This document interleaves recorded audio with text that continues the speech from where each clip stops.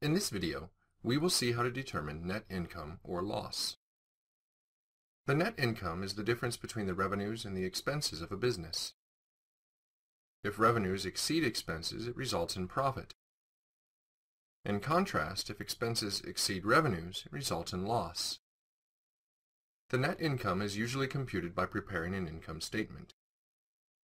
It can also be calculated from an analysis of the change in owner's equity during the year.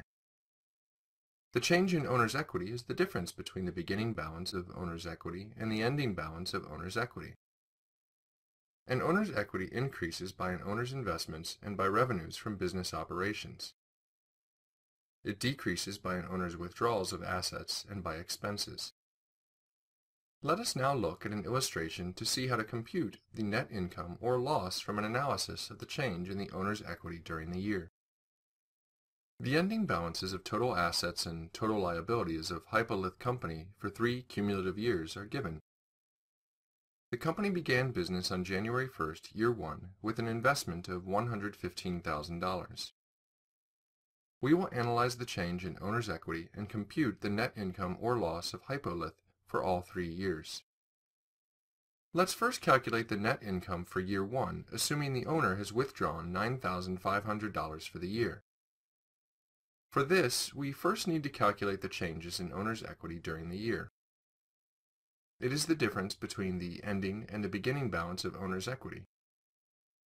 In year 1, the total assets of the company were $425,000 and the total liabilities were $300,000.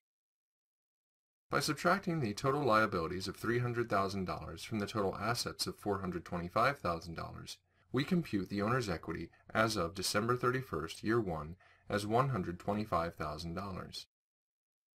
The owner's equity on January 1st, year 1, is $115,000. So the owner's equity has increased by $10,000 during the year. Note that the change in owner's equity during the year is equal to additional investment plus net income less owner's drawing during the year. In this case, there is no additional investment. Therefore, the change in owner's equity must be equal to net income less owner's drawing. So, to calculate net income, we add drawings of $9,500 to the increase in owner's equity during the year. Hence, net income for year 1 is $19,500.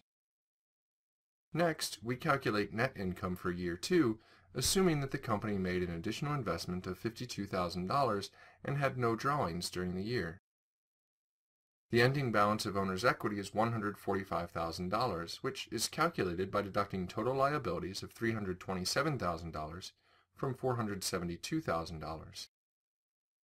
Note that the ending balance of owner's equity for the current year will be the beginning balance of owner's equity for the next year. Thus, the ending owner's equity of $125,000 in year 1 is the beginning balance for year 2. So, during the year, owner's equity has increased by $20,000. Recall that the two components that increase owner's equity are additional investment and net income. In this case, as the increase in owner's equity is less than the additional investment made during the year, the company incurs a loss in year 2. Thus, net loss for year 2 can be determined by deducting $52,500 from $20,000. Which is $32,500. Finally, we calculate the net income for year 3, assuming the company has made an additional investment of $13,250 and had drawings of $29,000. The ending balance of owner's equity is $177,000, which is calculated by deducting total liabilities of $398,000 from $575,000. The ending owner's equity of $145,000 in year 2 is the beginning owner's equity for year 3. Thus, the owner's equity has increased by $32,000 during the year. Note that the owner's investment and net income increase owner's equity, while withdrawals and net losses decrease owner's equity. Therefore, net income can be determined by deducting additional investment and adding withdrawals to the increase in owner's equity during the year.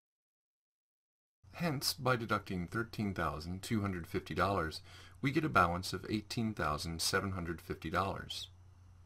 To this, we add drawings of $29,000 to arrive at net income for year 3 of $47,750.